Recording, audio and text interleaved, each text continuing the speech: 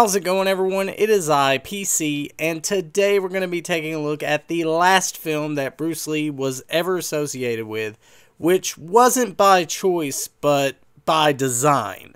I'm, of course, talking about Game of Death from 1978.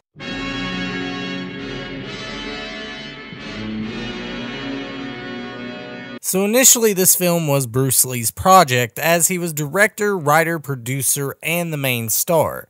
He started working on this film in 1972, yet he had to put this project on hold to go film Enter the Dragon, the movie that would create the international martial arts star that we all know and love. After Enter the Dragon, Bruce Lee was all set to go back to filming Game of Death, yet unfortunately he would pass away on July 20th of 1973. Thus, the film would remain unfinished. That is, until it was picked up again in 1978, only this time it would be directed by Robert Clouse, the same director who did Enter the Dragon. While the film does use some of the archived footage that Bruce Lee had worked on prior to his death, the rest of the film had to be made using Bruce Lee lookalikes, and it had a completely different story from the one that Bruce Lee had originally written.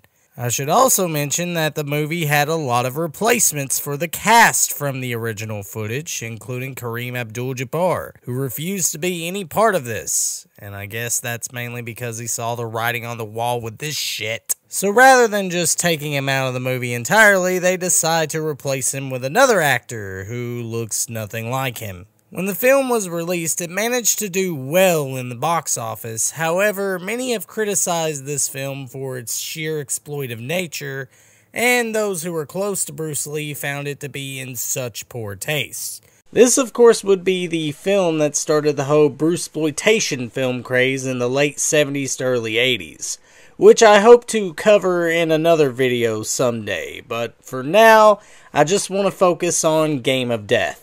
So the movie opens up with the famous fight scene of Chuck Norris and Bruce Lee from Way of the Dragon. Yet it actually turns out to be a movie set. Because meta! So in this film we follow a martial arts actor named Billy Lowe, who is supposed to be portrayed by Bruce Lee, yet we can clearly see that it isn't Bruce Lee. Instead, they just put makeup on a lookalike and try to cover up his face as much as they can. But hold your horses, because they got a trick up their sleeves. They also use old clips of Bruce Lee, which the film grains don't even match, nor do the backgrounds even match. Yet to add more insult to injury, in one of the clips they decided to Photoshop a towel around him and change the dialogue. So you got in here, finally.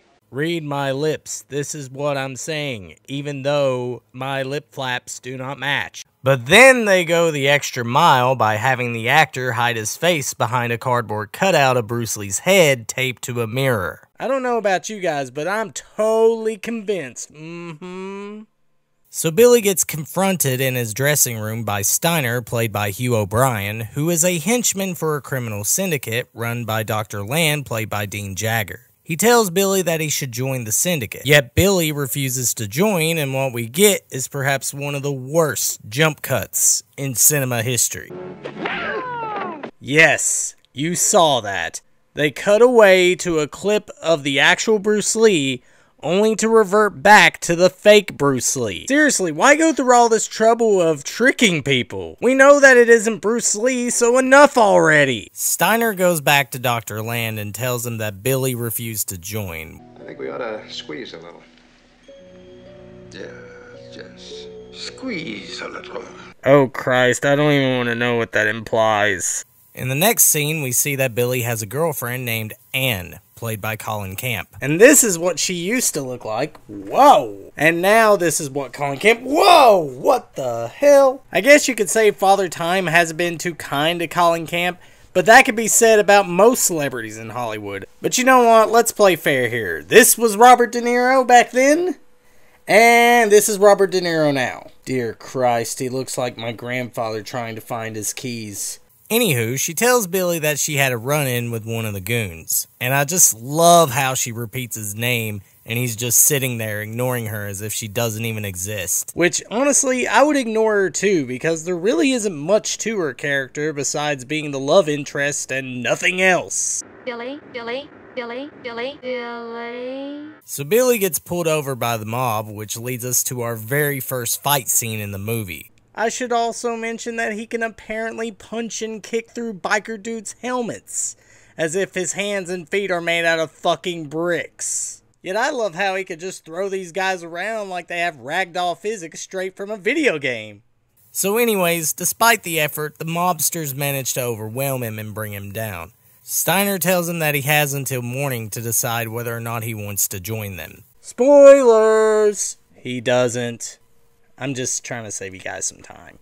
He then meets up with his journalist friend who explains to him what we already know about the syndicate and how joining them probably wouldn't be the best idea. I just don't want to write an obituary on you. I like you too much. Foreshadowing. We cut away to the syndicate where Dr. Land sends Robert Wall to confront him and send him a final warning. Baskerville loves to fight kids. Wait, what did you say? Baskerville loves to fight kids. Could you repeat that one more time? Baskerville loves to fight kids. Alright, I'm just going to turn on the subtitles for this. Baskerville loves to fight kids. See, with subtitles, it makes sense. In the next scene, Billy meets with his uncle, who is in his dressing room putting on makeup, which I swear makes me think of Captain Spaulding from Devil's Rejects. I heard that the syndicate is after you. You must be a big man. How did you know that? I read the script. So the goons show up and we get another stellar fight scene, yet I love how the people are reacting to all this going on, which kind of makes it seem more comedic, especially given that they are in a dressing room. By far, the Sword is the better actor in that scene. So the goons manage to take down Billy once again and tell him that this was another warning. Which I'm sure by beating him up again, this will definitely make him join you guys. Oh, by the way, this was a waste of time. So after the syndicate finally realizes they are only wasting their efforts in convincing this guy to join them, Dr. Land finally tells his henchmen to assassinate Billy. And it's about damn time, cause now we're getting into the good stuff. Brace yourselves, people. So Billy is on another movie set, and it's in this scene that they decide to do a shooting scene. So gotta break out the good old clips of Bruce Lee from Fist of Fury for this one. Jeez, what a wimp. That bullet didn't even come out of that gun, that was baby powder. Jeez, you're such a pansy, Billy. So one of the henchmen manages to shoot Billy in the face. And what we get is some pretty brutal imagery, which I gotta say, that is not a bad looking makeup effect for 1978. Yet then, the most funny moment of this entire scene is hearing Colin Camp scream, which for some reason, they decided to loop it.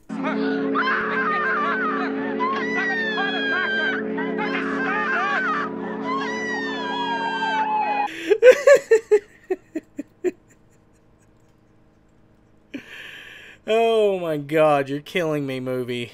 You're killing me. So at the hospital, we find out that Billy is actually alive, yet he somehow convinces the doctor to fake his death and alter his appearance so that he can go undercover and take out the syndicate. There'll have to be a complete falsification of documents. Even though what you're doing is highly illegal.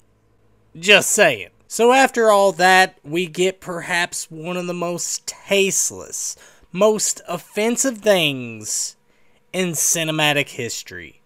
They decided to use footage of Bruce Lee's funeral in this movie. Yeah, this is real. And it's clearly exploitation. Which, when I first watched this, I was so offended and so disgusted that I actually stopped watching this movie. It's a movie that mishandles Bruce Lee's work. It's a fucking disgrace. And to everyone who worked on this, you should be ashamed of yourselves. I'm sorry if I sound so annoyed by this, but I'm a huge fan of Bruce Lee. And I just want to see his work get the respect and admiration that it deserves. Not be a cash cow for people to bank on. So after the funeral, Billy starts to put his plan into motion. He puts on a disguise, a fake full beard, and a pair of sunglasses. Ah, yes, the most clever of disguises. So the rest of the movie is essentially him going after the syndicate, which he manages to have a fight against Bob Wall, whom he manages to kill. And this is by far one of the most fun fight scenes in the entire movie. Especially when Bob is pulling on Billy's arms, trying to stretch him, and Billy manages to do a spring kick right into his face. Seriously, me explaining this to you doesn't do this fight scene justice. You need to check it out for yourselves. So of course, the syndicate realizes that it's Billy that's going after them, so they decide to kidnap his girlfriend. So now Billy has to come out of hiding and go after them. Oh my god, finally are we gonna get to see some Bruce Lee action? Because I've been waiting on that. Come on, movie, give me what I want. This is also where he takes out the motorcycle dudes and manages to snag the iconic yellow tracksuit that we see in the archived footage. So now everything comes into full circle and we actually get to see Bruce Lee in action. And I gotta say, these last few minutes is the best thing about this movie. So Billy arrives to the restaurant where the syndicate is, and it's then and there that we cut to what we came to see, the actual footage of Bruce Lee. Now, of course, there were some changes to the footage that we see in this movie, which I understand that they had to make sure it matches the reshoots, but for some reason the footage looks saturated compared to the actual footage. You'll see that the color of the suit looks orange in this movie, when it's supposed to be yellow. I should also mention that this tracksuit has become iconic. It's been referenced in video games and other action movies. It's become a Bruce Lee staple. And while I may never know why he decided to go with the yellow tracksuit, I don't really care, because I love it. And that's really all I have to say about it. Now, of course, we only get 11 minutes of this footage, which is a shame that we don't get more of this, because this is by far Bruce Lee's best work. The fights are fluid and fast-paced. You get these facial expressions, which I love. And the fight with Kareem Abdul-Jabbar manages to be a spectacle in its own right. And Kareem can really handle himself with Lee. So there's some really great stuff in this, and I kind of see where Bruce Lee was going with this. In fact, there was a documentary called Bruce Lee, A Warrior's Journey, which not only shows us the original footage of Bruce Lee's Game of Death, but it also explains the original plot, which the movie was going to be more of an action-adventure type, where Bruce Lee must go through a pagoda, fighting all these different martial artists in order to retrieve an ancient artifact. And honestly, that sounds like a much better movie than what we got with Robert Klaus's Game of Death, which is a poor attempt of telling us an intriguing story with this archived footage. I almost forgot to mention the music. The music was composed by John Barry, the same guy that did the James Bond films. And you all know how good the music score in those films are, which the music score in this movie is just as great. It's just the movie itself sucks, yet the music rocks. It kicks ass. So listen to the music. Fuck the movie. Listen to the music and also watch Bruce Lee's footage. That's really all you should care about when it comes to this movie. But nevertheless, let's wrap all this up. So Billy manages to get through everyone and makes it to Dr. Land, which it turns out that he took his own life. Which is very unfortunate. Yeah, it's a fake. So Dr. Land manages to trick Billy in an attempt to escape, which Billy goes after him. Son of a bitch!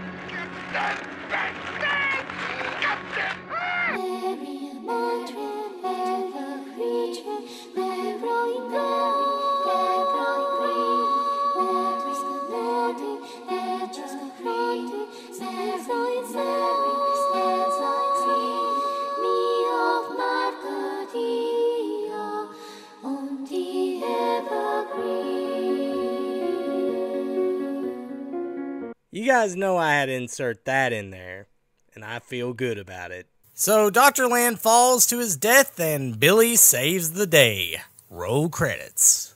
Now moving on to my afterthoughts of this movie. While I did enjoy the fight scenes, and while I enjoy the music, and the last 11 minutes of the movie, which is the Bruce Lee footage, the actual Bruce Lee footage, which is why you should watch this movie, but the rest of it is just complete and utter crap, and it's nothing more than just exploitation on Bruce Lee's work and his good name. Like, there is seriously no reason why you should go out of your way to watch this movie unless you skip all the way to the end, because that would be the only reason to watch this movie. The plot makes no sense, the characters are one-dimensional and are not worth giving a fuck about. Like, I do not care about Billy, I don't care about his girlfriend, I don't care about the syndicate or what their motives were, because it's never explained what their motives are. Like, this movie fails at everything. There is just no reason to give a fuck about this movie. So I highly recommend you guys to go watch the documentary Bruce Lee, A Warrior's Journey, and just fuck Game of Death. Just do not watch this movie. Anyways, this has been Pirate Canvas, and I hope you guys enjoyed this review. Let me know what you guys think of it in the comments section below, and also be sure to follow me on Twitter at Canvas Pirates. Anyways, this has been Pirate Canvas, signing off. I'll see you guys in the next video.